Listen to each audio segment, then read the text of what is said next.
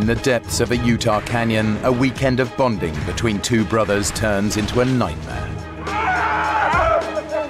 A simple mistake leaves one brother badly injured. It was the worst pain I'd ever felt in my life.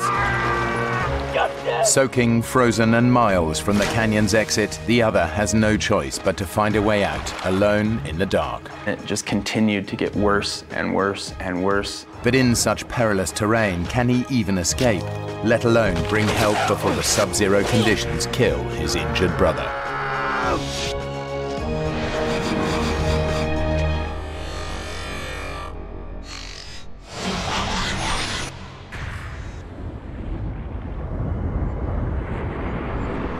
Southern Utah.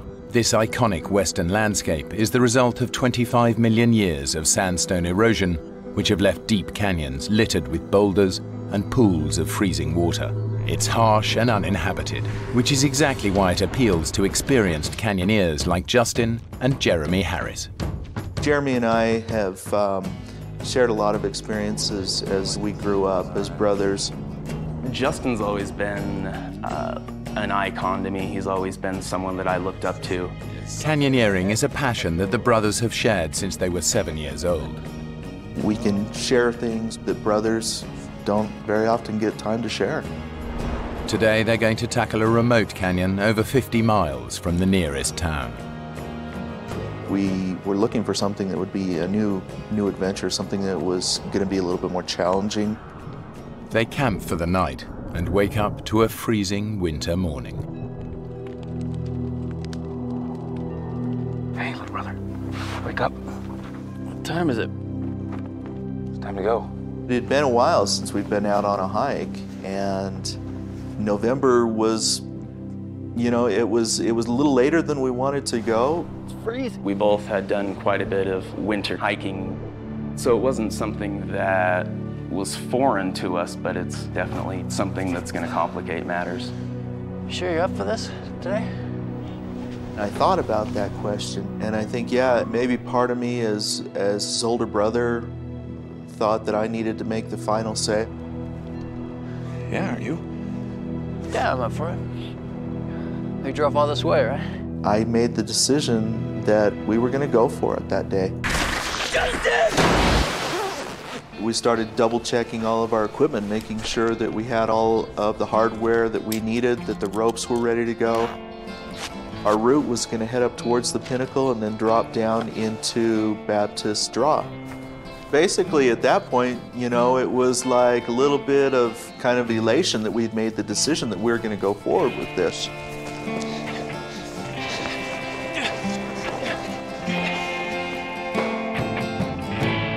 As they race towards the canyon's entrance, it's Jeremy, the younger brother, who's at a disadvantage.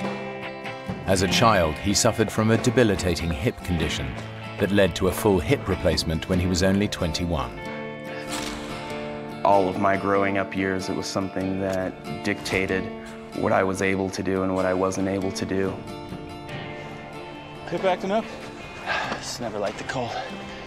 Jeremy's really suffered, and I was always a little bit in awe of the fact that with his artificial hip, he would push himself, and he would find a trail, or he would find a new peak that he hadn't climbed yet. The brothers plan to follow a circular route. The descent into Upper Chute Canyon will take them 500 feet below the surface.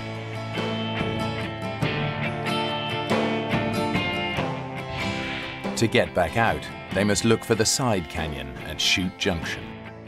We were headed down ledges, and we were hopping from rock to rock and just kind of making our way. The trail notes say that the route should take about 8 hours. The brothers know they need to complete it well before dark. The dangerous terrain and possibility of flash floods make a slot canyon no place to spend a night.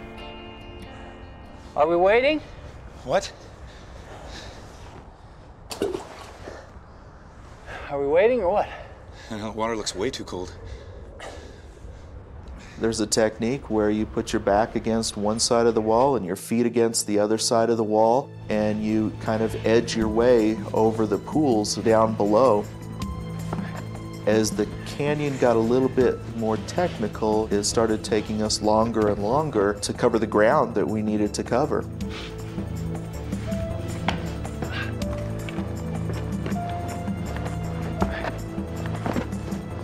I didn't get too concerned about the pace that we were making until we got to the rappel.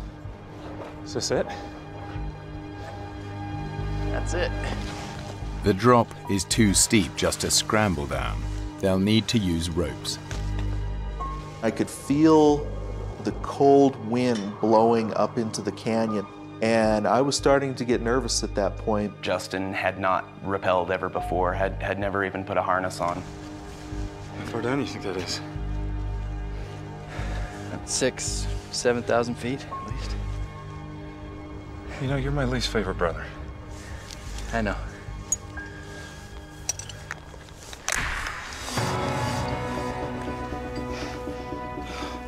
It was a good drop.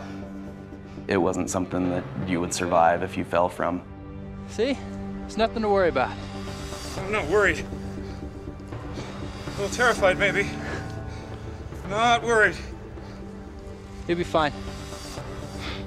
Jeremy was getting quiet at that point, and I don't know if he was having some of the same thoughts I was having about what was happening and how long it was taking us to do this, but I know that things got really, really serious for us.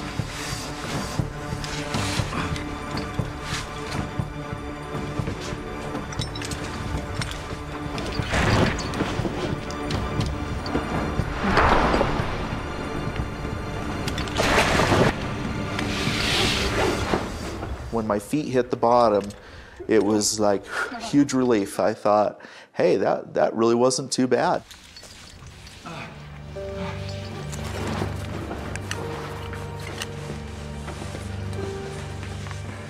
The scary element about technical canyoneering is once you go over a rappel, unless you leave your climbing rope there, you have no way back out. You have no choice but to continue.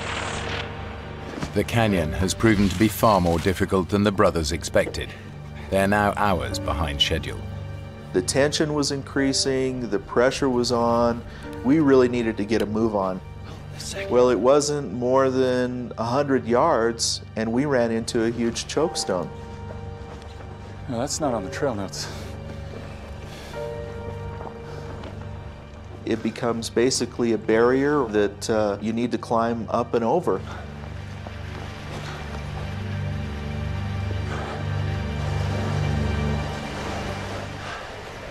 Got some water.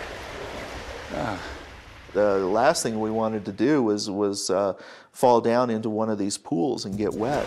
This looks pretty good. I think I can take this. Well, let me get back up there. I was confident that we could down climb it and not have any problem. Jeremy, wait! Ah! Jeremy!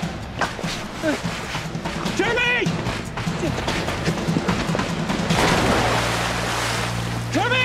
I remember when I heard that splash, and that was the last thing that I wanted to hear at that point. Jeremy!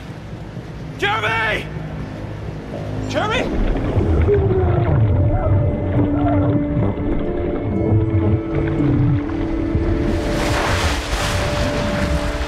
Jeremy! Are you okay?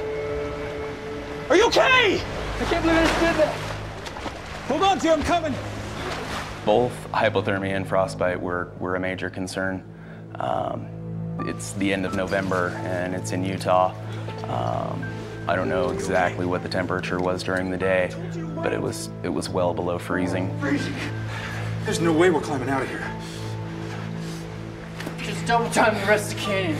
Get back to camp. Dusk is just 3 hours away and the temperature's dropping fast. Justin and Jeremy will have to move even quicker now if they're to have any chance of getting out of the canyon before dark. More fire. Hot cut. It's real good right now. I think we were even in a bigger hurry after that happened.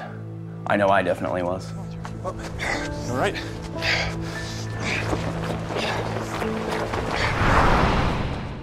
Now the weather, which has been deteriorating all day, takes a dramatic turn for the worse. It probably wasn't 10, 15 minutes before there was maybe an inch of snow. It was very cold. And then we hit another big chokestone. I remember looking down over the back of it and looking at that pool and thinking, oh great, water again. You think this canyon has something against us, do you? Yeah, I think it might just. It was a very tricky down climb, even though it wasn't far. There were very few handholds and very few places to stand on the way down. And footing was a little slippery because of the snow. I'm slipping. I'm glad you were there. And I remember just holding on to his hand because that was the firmest thing that I had to hold on to. Okay. I remember feeling a shift in his movement and believing he was going to jump to the floor because it really wasn't that far. I let go.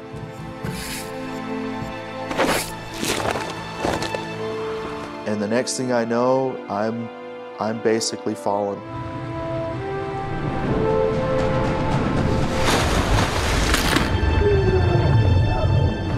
Justin!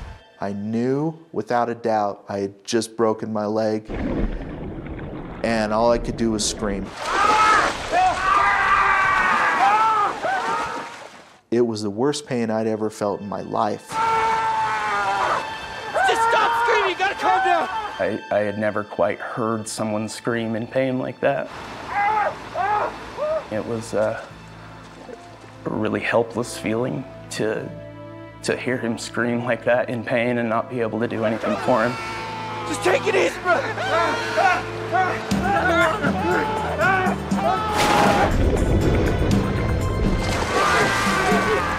Stop, get up and help me!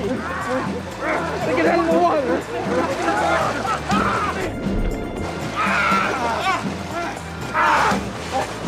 Come on! And I could really feel how bad he was hurt. It was very obvious that that there were things in places where they shouldn't be. It's really bad, Justin. Justin's shin bone is shattered in 6 places. Internal bleeding is already restricting blood flow to other parts of his body.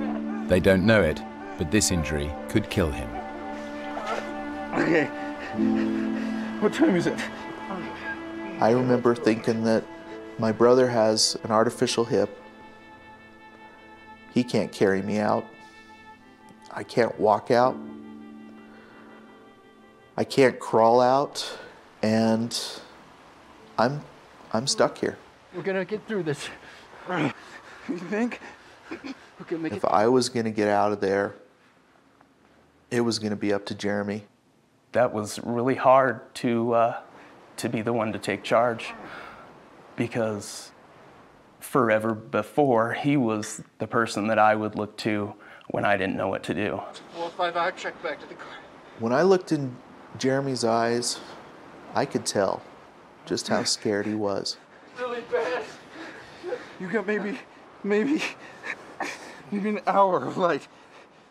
I was gonna leave him there and hike out, which is really hard to do, for the fact that, one, it's my brother that I know and love very much, and two, that real soon I'm gonna be by myself. Okay, you're gonna have to move me.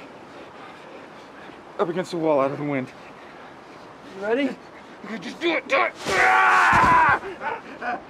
I think both of us knew just how serious of a situation we were in. Justin's in real danger. Between his injured leg and the freezing temperatures, his chances of survival decrease with every passing hour. Jeremy needs to move on. It's another 4 miles to the side canyon exit, and the light is fading fast. That's the side canyon there, right? I'll just crow's nest it up here. Double time it back to the car. Call for help. I just take it one step at a time. How you feeling? Good. Considering I've never been this scared. When we started divvying things out and going through the backpack, we came across my camera. And one of the last things that we did was take a picture of each other, because I remember saying, well, we better take a picture of each other if we don't ever see each other again. I thought that maybe I might never see him again. And those things, yeah, those things go through your head. Remember what I was saying about you being my least favorite brother?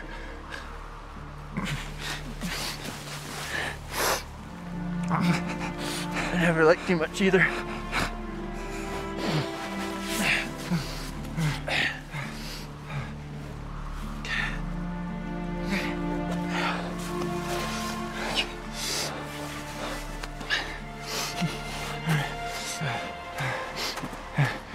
Hey, chair. Yeah. Yeah. How do you think the hike's going so far?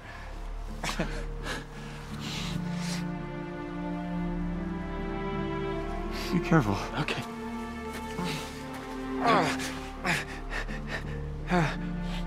I could see him for a while before he went out of sight. And I remember telling him, think happy thoughts. And you can do it. According to the trail notes, Jeremy should be out of the canyon in 4 hours. But so far, the route has proven more difficult and far slower than expected. I think we were both pretty confident that I was going to be out soon and I could call someone and we'd get him out of that canyon.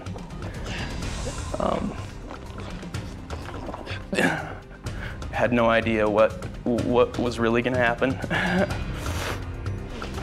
But Jeremy can't find the side turning that will lead him back out of the canyon to the car. And he's running out of daylight. When it went from light to dark, it was so hard to conceive how far I'd gone, but I kept thinking that I had gone too far. And I ran into pools.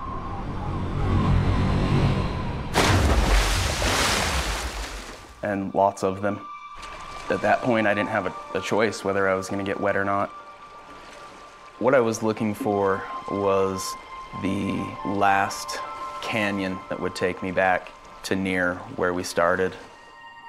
And I had these trail notes in a pocket on the side of my leg, which was open.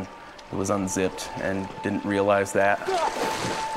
I looked down and watched water wash into that pocket and wash my trail notes out. It's so murky and so muddy, you can't see anything in it.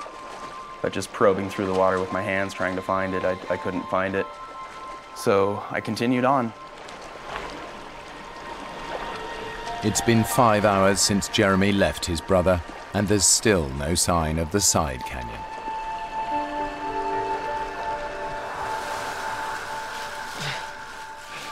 The sense of time was kind of messed up for me. But as I'm sitting there freezing to death and trying to stay alive, you can't help but think that we may have been a lot better off going golfing that weekend.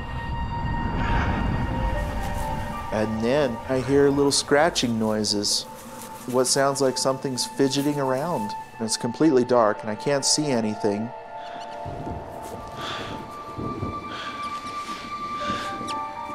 Hey. What are you doing down here? As soon as I located this little guy, it was kind of great to have somebody there with me, even if it was a little mouse. A nut? A raisin? A freeze-dried banana? Get some of that in here. Yeah, you look like a nut kind of guy to me. Oh, personally, I prefer the raisins. We kind of became pals there for a little while. And then he scurried off. I was almost sad to see him go.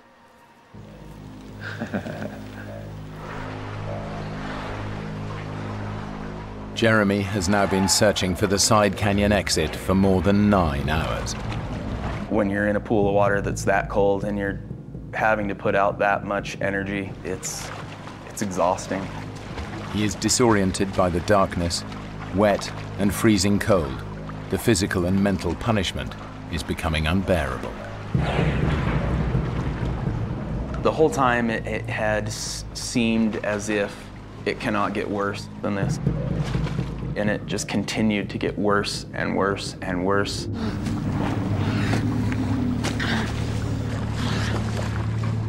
It was so cold outside that I wasn't really wet, more like frozen. And I would have these clods of ice that would build up that I would have to break off in order to just continue moving. Jeremy is close to collapse. He desperately needs to rest and dry out. I decided it was time to rest. And there was driftwood that looked dry, and built a very large fire, a fire that's about 4 times the size as I would normally build.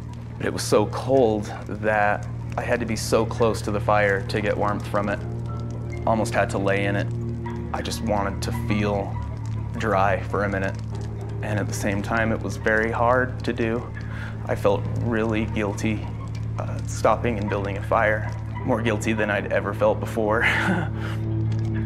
Jeremy needs to get going again as soon as he can, but exhaustion gets the better of him, and before he knows it, he's passed out next to the fire.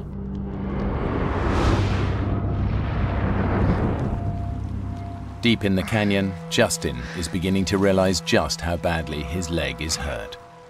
I start feeling this interesting sensation, and I haven't checked on my leg in a while, but it feels like maybe I'm bleeding.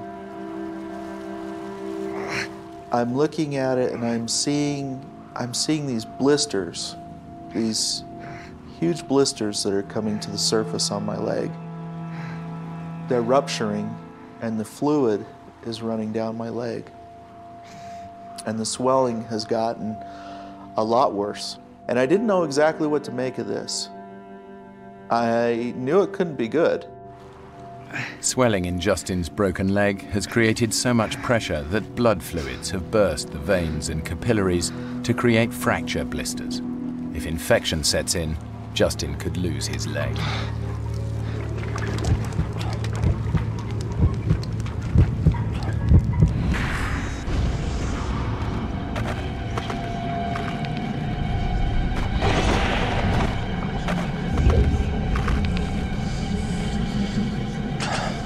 Hey, little brother. Wake up. What time is it? Time to go.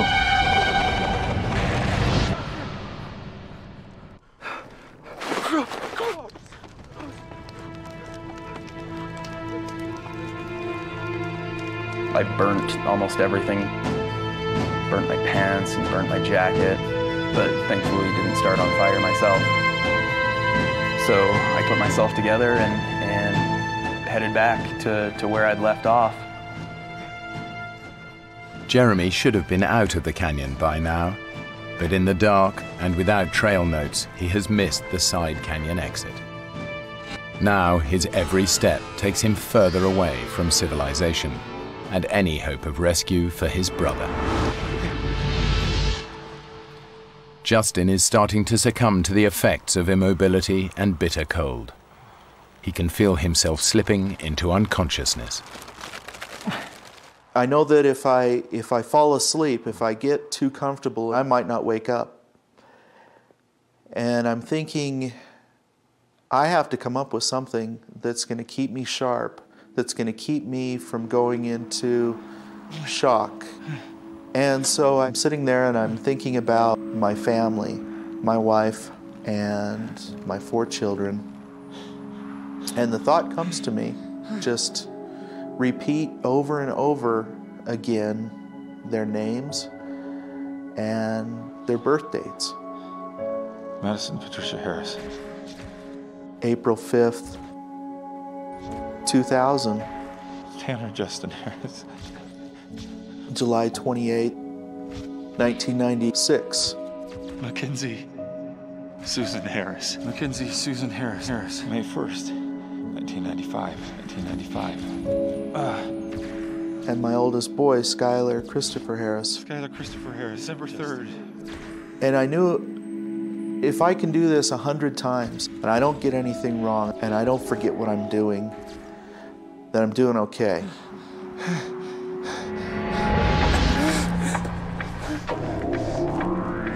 Deep inside the canyon, Jeremy hits a series of sharp drops, and for the first time, realizes that he is completely lost. I'm going the wrong way.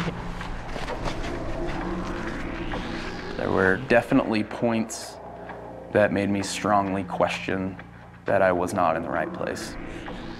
Maybe I veered off. Jeremy's exhaustion is adding to his confusion. Instead of listening to his instincts, he plows on, getting further and further from the canyon's only exit. Something was wrong. I knew something was wrong. And I hadn't seen my side canyon. And the terrain is getting worse and worse. In daylight, this climb would be a challenge. In the dark, it's practically suicidal.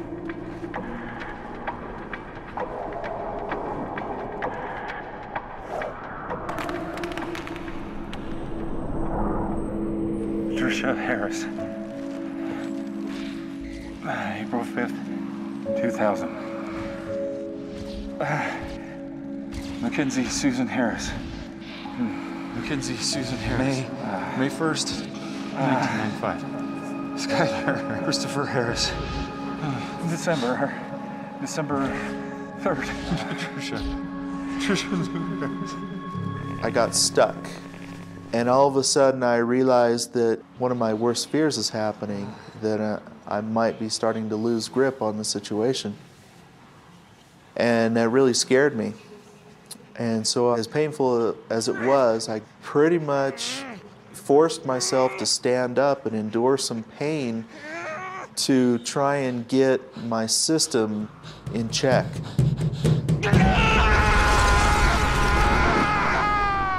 Pain would just shot right up in through my nerves, right up into my knee. It was terrible, but it woke me up.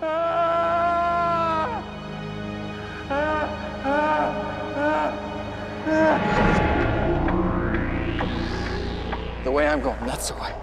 The state of mind that I was in was really insane. How do you know that? Really emotional. Don't. I didn't feel like I was talking to God, You sure this is the right way? but I had to talk to somebody. I'm going the wrong way. You know, I'd have moments consumed by negative thoughts. What if Justin hasn't made it? You know, why is he sitting there and not me? I'm out there, and it seems like it's been forever since Jeremy's left. And ever so subtly, I start to see changes in the light. And high above me, it looks maybe a little bit differently. And unless I'm hallucinating at this point, unless I'm starting to see things, I've probably made it through the night. And it was almost like a new awakening. It was a new day, and I was never so glad to see the sun come up. Jeremy has somehow survived the series of perilous climbs. But tragically, he still hasn't realized he's been going in the wrong direction for almost half the night. And I came to another area that was a choke in the canyon and walked up on top of it, and it was about 60 feet to the bottom. I didn't have a rope or a harness, and my thought was, Jump in. Good idea. I was going to jump off the top of this into this pool. Jeremy is so exhausted that it's affecting his judgment. There is no chance that he will survive this jump. Jump in. Jump in. Yeah.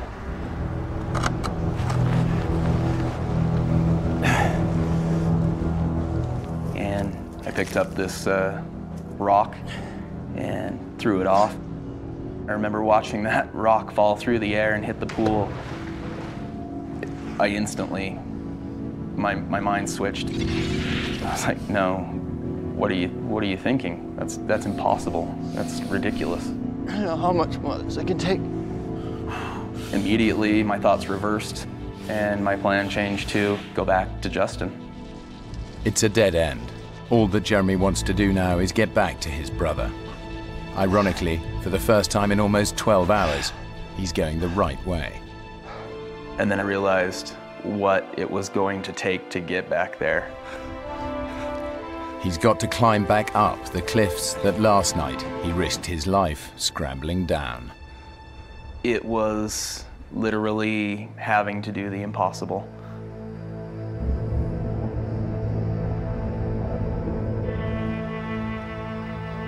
For Justin, daylight brings a new sense of hope that rescue is on its way.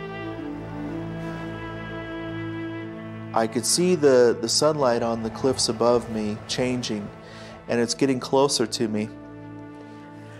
And it's warming up a little bit. For the first time since I had been out there, it was almost bearable. And I'm sitting there, you know, going through the hours and the calculations in my mind, and I'm feeling really good about where I'm at, and I'm feeling great about where Jeremy's at. I'm thinking in my mind that he's probably back to camp, and he's got help coming, and I'm gonna get out of here, and I'm gonna have one heck of a story to tell. And hopefully my wife won't kill me when I get home. And I'm laying there, and I'm just about as relaxed as I've been the whole time. And then the sun goes away.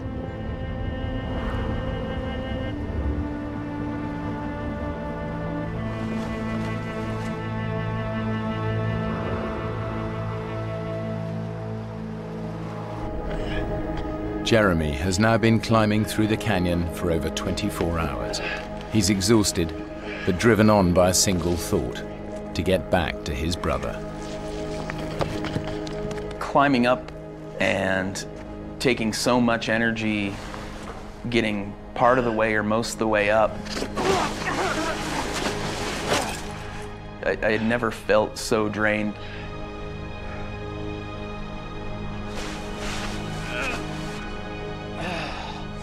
It was extremely hard to climb. Some of the hardest things that I've ever had to climb up in my life.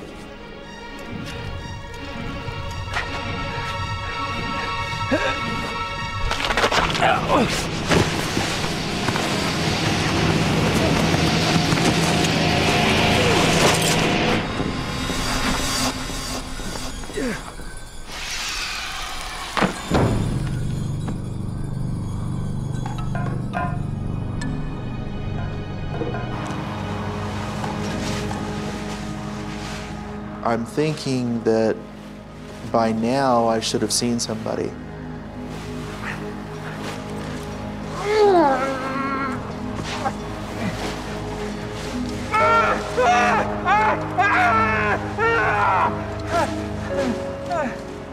I had to accept the fact that as positive as I was about the situation and as hopeful as I was about my situation, that it wasn't looking really good for Jeremy. And now it wasn't looking really good for me.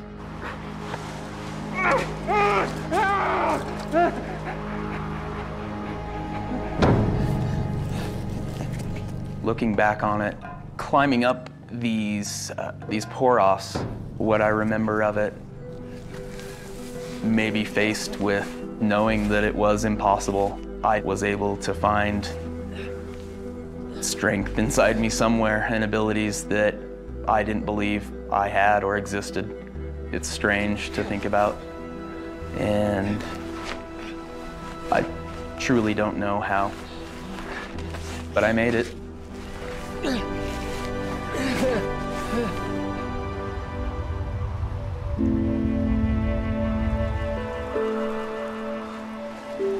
Jeremy? Jeremy! I'm thinking about my brother out there somewhere, and I'm picturing him frozen somewhere because it's too cold and he just can't make it. And I'm starting to lose hope. And I started to think that maybe he was dead.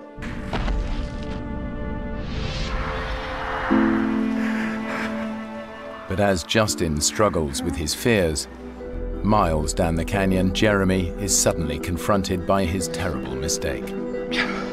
He stumbles across the side canyon exit. Disoriented by the darkness, he simply missed it the night before. It was so obvious. I can't conceive how I would have missed it, other than just the state of mind that I was in. I definitely should have seen it.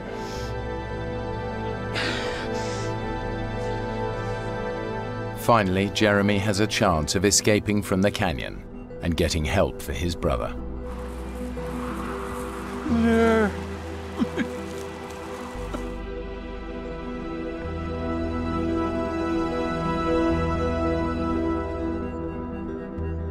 The brothers' camp should be 20 minutes from the side canyon exit, but after 2 hours of searching, he still can't find it. I really wasn't sure where camp was at. My tent has a yellow rainfly over it, a bright yellow rainfly, and Justin's car is red. And off in the distance, I saw red and yellow, and I saw it as clear as day. And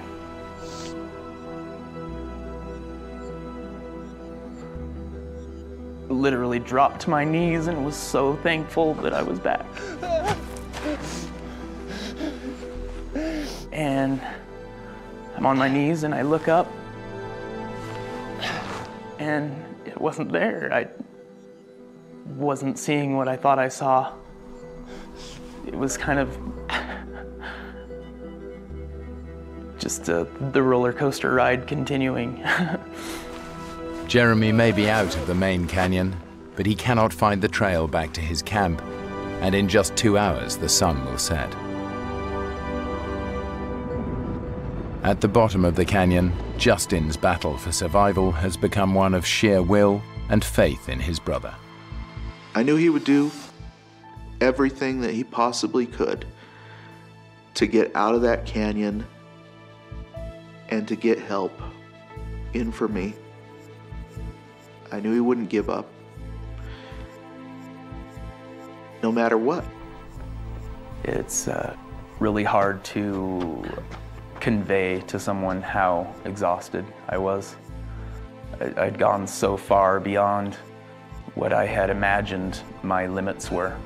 I wasn't sure whether I should believe that it was really there or not.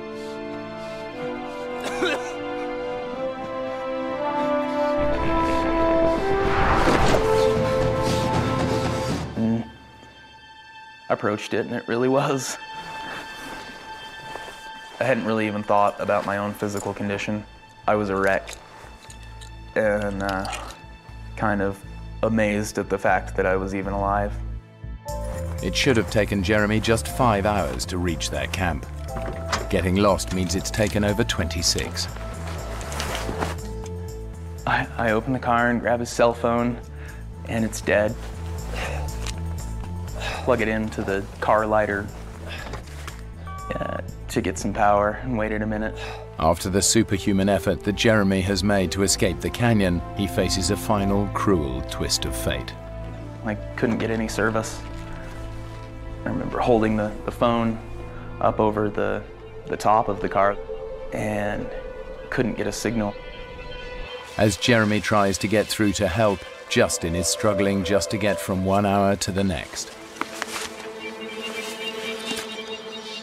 All you want to do is lay down and just go to sleep for a little while. And I thought about just how easy that would be. And I'm hoping that I can go through another hour. I can get through 2 hours, and then you get through that hour, and time passes. Justin is beginning to realize that he faces another night in the canyon, a night he does not expect to survive.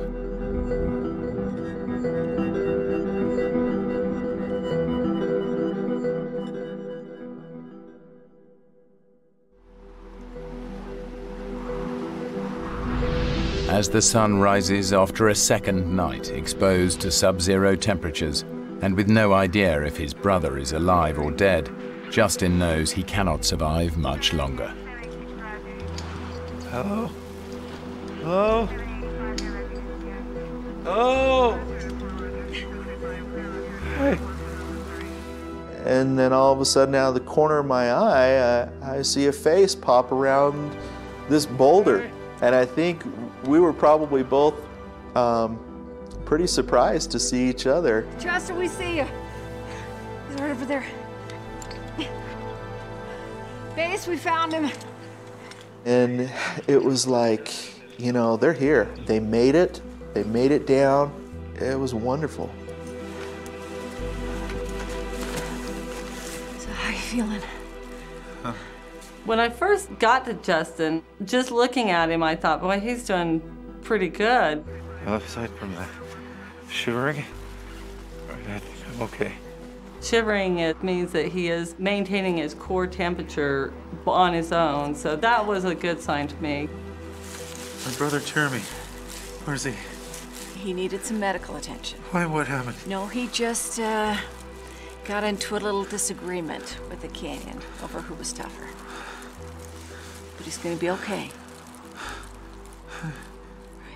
I was overcome with emotion.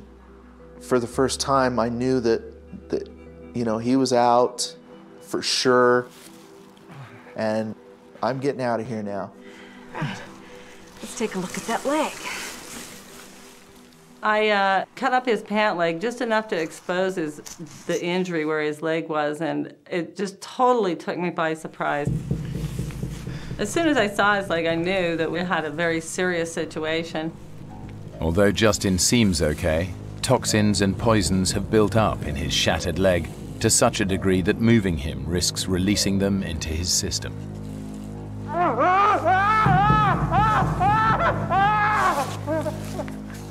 When your blood doesn't circulate down through your body continuously, acids build up in your body, and if they are rapidly released back into the system, they'll go to your heart and it'll kill you. I really thought at that time, he has a really high potential of losing his leg, but even more so of losing his life.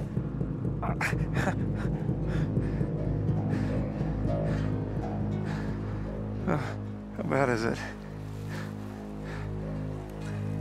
I'm gonna get you some morphine before we move you. At that point, I knew that it really was bad. I need to get my patient out of here right now. And I was probably a lot worse off than I thought I was. Yeah, thanks.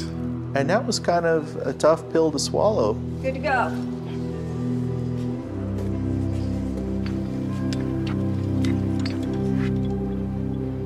I'm laying flat on my back, and you know, for the first time, I'm getting a pretty good view of the canyon that we came down to see, and so I'm kind of looking around, and it's a nice canyon.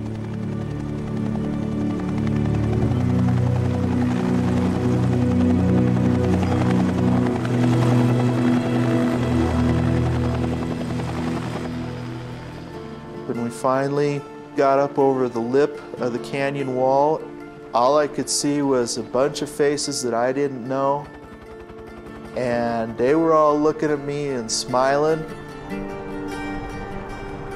Thank you. Okay. Thanks. You do great. Thank you, guys. Hey, Justin, would you like to speak to your wife? I says, yeah, I want to talk to her. Trish? And Tricia says, hey, are you okay? And I says, yeah, I'm alive. I love you, and I'm alive.